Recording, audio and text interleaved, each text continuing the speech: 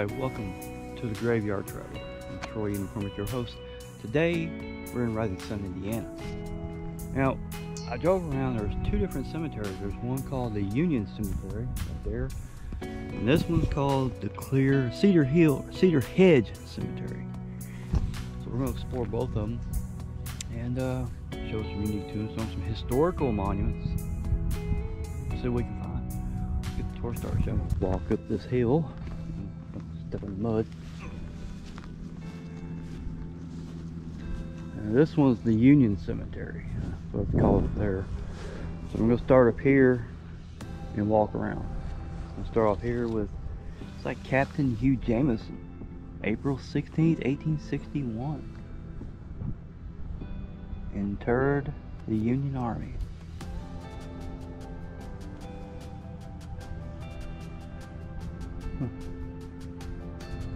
August 31st, 1861. There's some other people here. Can't hardly read it. Yeah, I like the way that tombstone.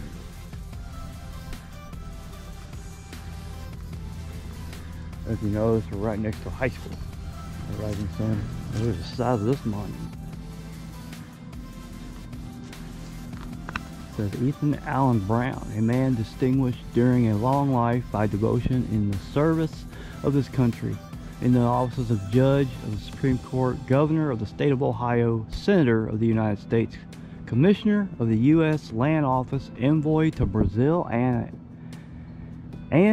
more highly distinguished as one whose unblemished character, whose truthlessness and purity of heart and life reflected honor on offices which are supposed to confer honor on their incumbent.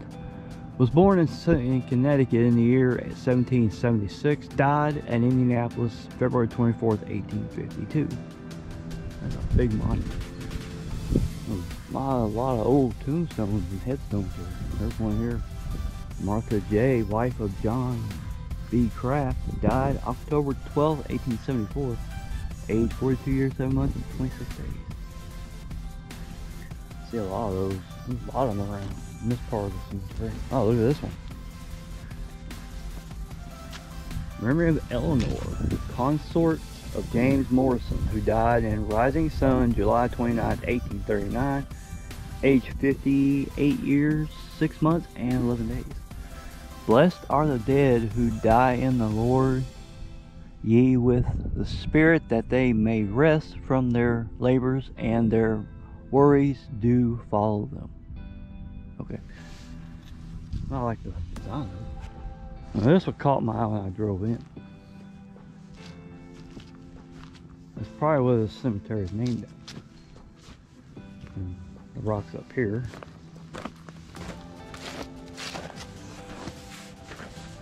Union Cemetery established in 1814 by John James as a town cemetery. I think this used to be Union, Indiana one time. Or maybe it's just the name they named it to the Union. Yes, a Union soldier standing over the cemetery.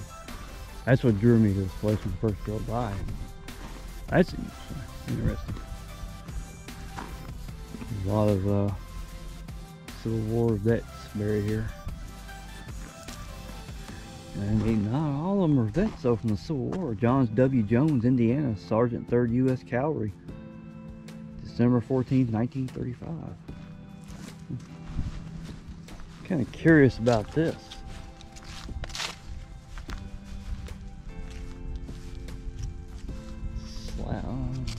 Looks like one of those gravestones that go over the grave, but I guess they lift it up. I guess grounds. I don't know what's going on, but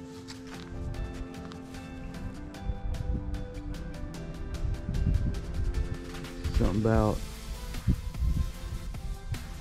aged to the memory, or dedicated to the memory of Noah Miller, Revolutionary soldier who departed his life September 12th, 1838. He was 83 years old. That's pretty old for that time. Sara, his wife of Jonah Miller, died like May 16th, 1838. age 78. Ooh. Time back in that time. Oh, this one. So these gravestones are so old they fall over time. So I put a steel rebar behind it, keep it erect, and put a rope around it to keep it from falling again. Oh, this grave plot. You can tell because there's concrete walls on both sides. And I'm gonna walk down.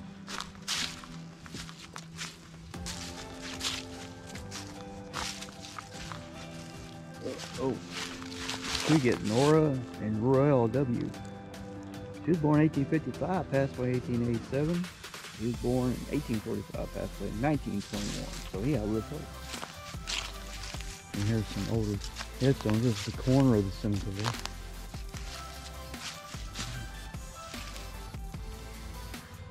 Something 28, 1880, died May 26, 1908. Born September, it was like September. Another one.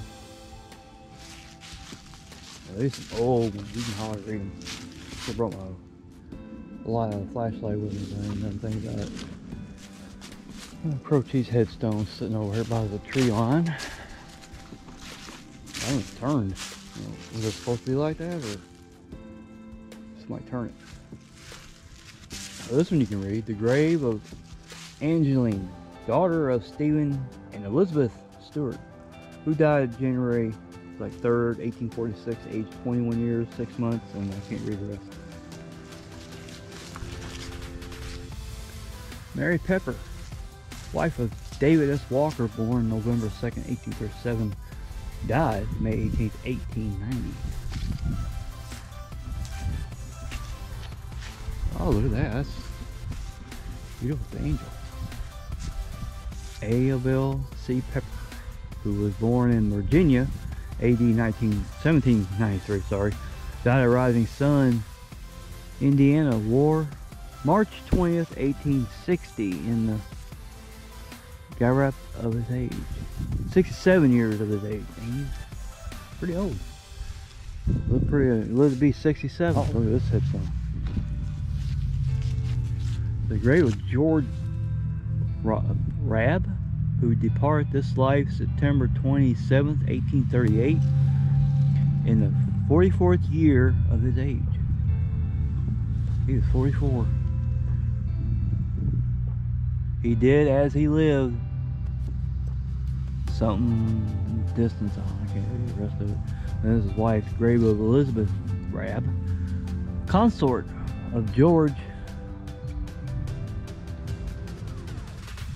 who departed this life December 31st, 1839, in the 59th year of her age. I don't know if this has anything to do with that. Paul Lobbying Hutchinson, born August 2nd, 1872, passed away on 25th, 1872, so he was an infant. And Charles Ernest Hutchinson, born November 1st, 1874, died December 4th, 1874, another infant.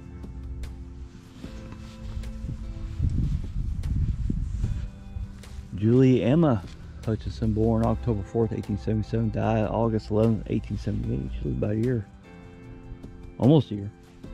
And this is a big crypt. Don't know if it's a crypt or just something above the ground. It says sacred, that's all I can see. Ezekiel Loring.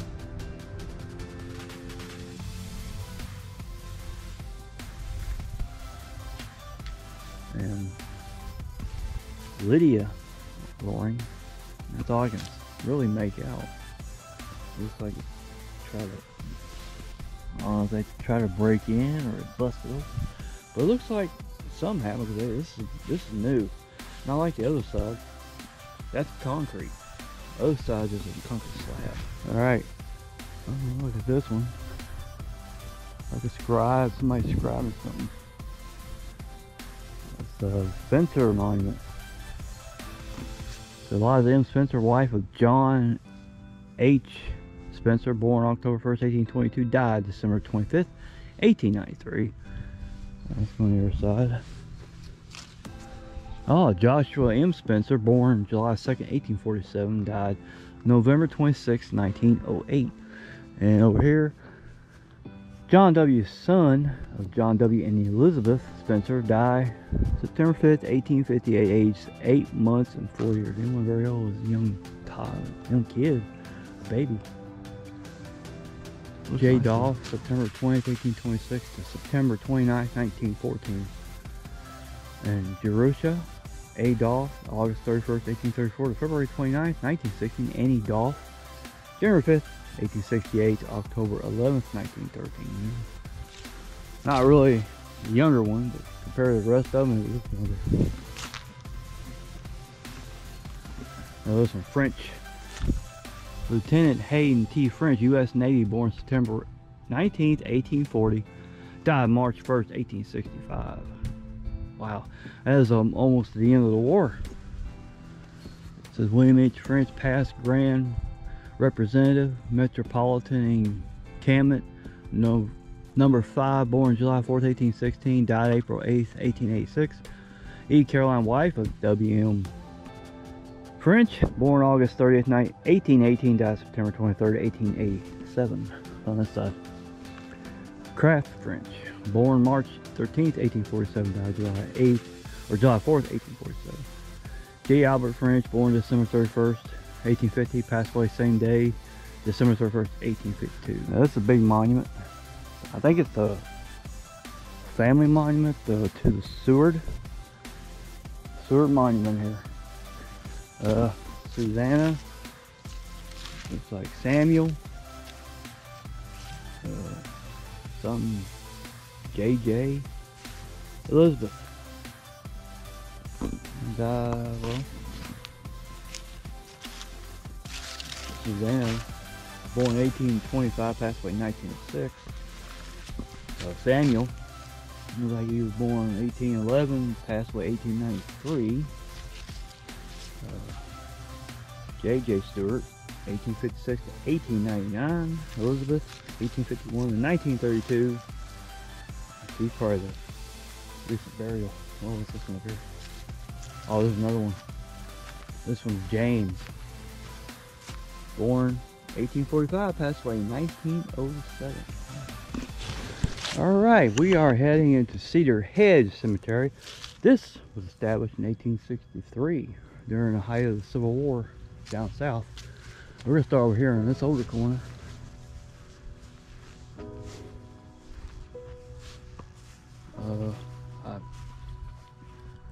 This is an old one because I'm guessing that's a headstone that fell off and they just stuck it back on top. I think, I don't know what those are. Are those monuments too? Oh, I can't read, it's an unknown one. Whoever it was, I mean, looks like it's off center a little bit. Yeah, it is. I know some people try to push it over or it got hit by a mower. A small plot. You can't read the names. Well, at least on this side. That one's broken in. I'm guessing that's to go over the grave. Keep, I guess, from grave robbers.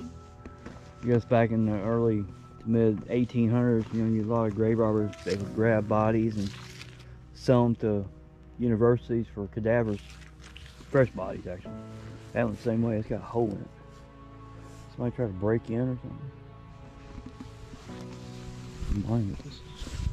The Keffer. John Wesley Keffer, June 27th, 1833, passed away February 10th, 1917. Isabella, his wife. June 14th, 1833, she passed away April 18th, 1925. And there's William and James, that must be their children. 1864, 1869, 1866 to 1869. They weren't very old, were they? Looking at a grave of Darlene Dottie Gregory, 1935 and 2020. Thing is, she doesn't have a headstone. Here it is going. It's 2023 now, so I don't know if they have ordered one and it takes a while to make it. But, she's the most recent in this part of the cemetery. 2020. Most of them are from the early 1900s to later, or earlier than that. Oh, look at this, Harris. Look at the lady of the cemetery. Harris, I guess that's, can't hardly read it. The wife of Jacob Harris. I'm guessing Susanna, I'm gonna guess. 1809, passed away 1894. Aged 84 years, 10 months.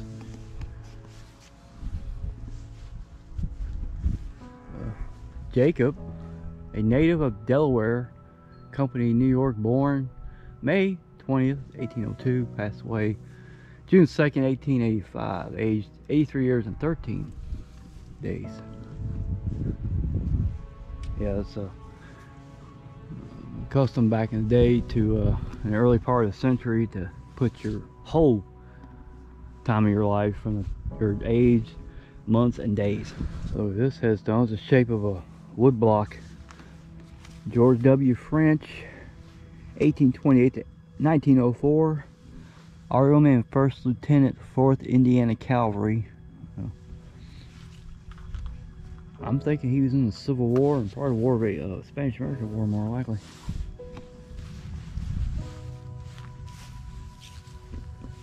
Barbara M.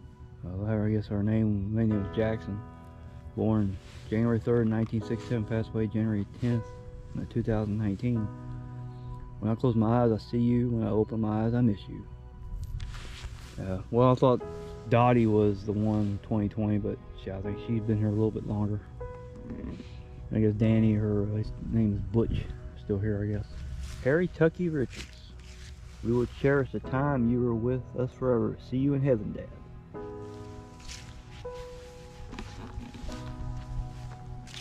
Well, here's Barbara Richards. Guessing this might be his wife. January 2nd, 1953. Passed away October 29th, 2015. Our beloved mother. He might be his wife. I don't know. But they're very awful far away from each other. Robert Bobby Richards. March 3rd, 1947. May 12th, 2011. Dad and Grandpa. I like the way they decorated that. Little planter in the back behind his headstone. Looks like a block of wood. Smith. Jason Bryan. Love husband, father, son, and brother. November 6, 1983 to August 9th, 2004. I guess he liked to ride his ATV, and he's a sports fan. And there's a lighter right there on his grave. And over here, it's like Smith Annie Marie Penvos. January 13th, 1984, April 20th, 2004. Picture of her. Picture of him. I don't know, are they together? I guess they were married. He passed away August 9th, and she passed away April 20th, so she passed away before he did. I don't know. In loving memory of my dad, Ricky Dale Elza. May 28th, 1961 to March 1st, 2009. That's a nice little headstone. Stars, and hanging the moon with stars on it. Belongs to Jeremy L. Wolcott. March 6, 1978 to May 13th, 2013. They really got this one decorated. All the way down. They got the whole thing decorated.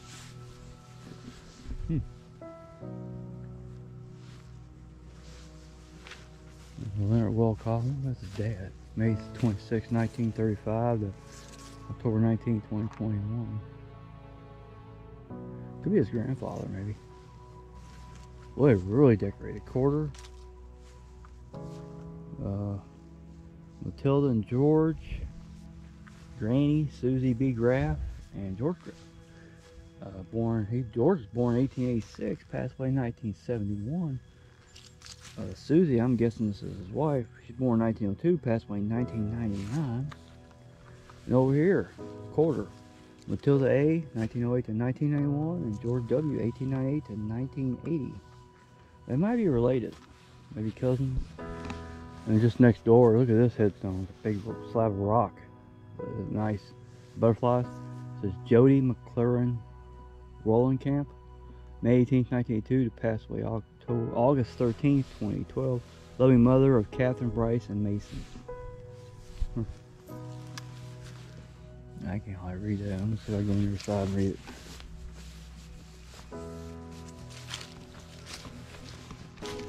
Sorry. The flower blooms in heaven, every mom that we miss. Though you're not forgotten, we will always miss. Listen.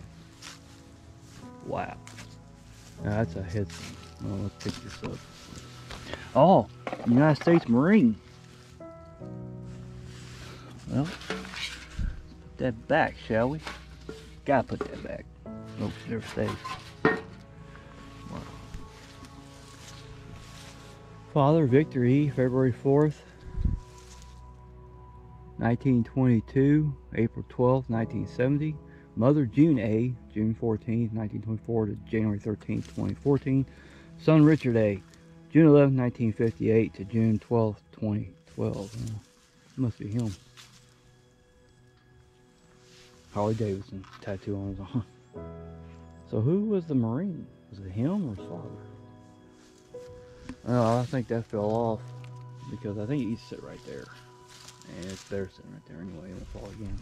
Oh, John Alden Ballard, May 31st, 1970, November 5th, 1998, the son. I like how they got that. They got a flower pot at the end with a slab of concrete over his grave. And then back. There was one. Sabo. You love the outdoors, you loved your dog and the flowers. You were always there when someone needed a helping hand. Now you are in heaven for a rest, that's well deserved. You were taken from us way too soon, but I guess God had other plans for you. Your baby blues will shine no more here on earth, but will shine in heaven. We love you and we'll miss you, but you will never be forgotten. Tensely, I saw the light. Father and son. Is that Dolly Parton? It's a Dolly Parton and John Wayne. Father Walter Charlie, June 16, 1940 to August 22nd, 2021. And son Jeffrey James, May 8th, 1960 to January 9th, 2019. I saw the light. Dolly Parton and John Wayne etched on their tombstones. Yeah, Tinsley family. Oh, look at this one. And it's got lights with it. And it lights up the headstone. It said Christopher L. Colon. They call him Sam. August 3rd, 1967. Passed away April 24th, 2014. Loving son, brother, father, and grandfather. Come back with this one. Husband of Amanda Eckerson. Douglas L. Ballard, January 3rd, 1967. July 30th, 2021. That's nice. There's a deer in the field, trees. The remnants of Christmas. Oh. Jeffrey Todd Smith, December 16th, 1964. September 27th, 2020. Look at that helicopter. That's him right there. American flag. There's a hat. USA. U.S. Air Force. It says, Dad, deep in our hearts, you always stay loved and missed every day. There's an angel watching over this one. Oh, Lane. Michelle Renee, our precious Mickey Mouse. Born June 15th, 1978. Passed away May 27th, 2010. Beloved daughter, sister, mother, and friend. And daughter of Susanna Ann, June 22nd, 1998. Mommy's a little angel. It's like mommy and daughter are laying here together. Yeah, I'll explain. Thank you for joining me today here at both Union Cemetery and Cedar Hedge Cemetery. To everybody here in both these cemeteries, rest in peace. Thanks for watching. Thanks to those who subscribe. It helps this channel grow. And I'll see you on the next video. And take care of yourself. Take care of your loved ones. For right now, I will say goodbye. And I'll see you on the next cemetery video. Bye.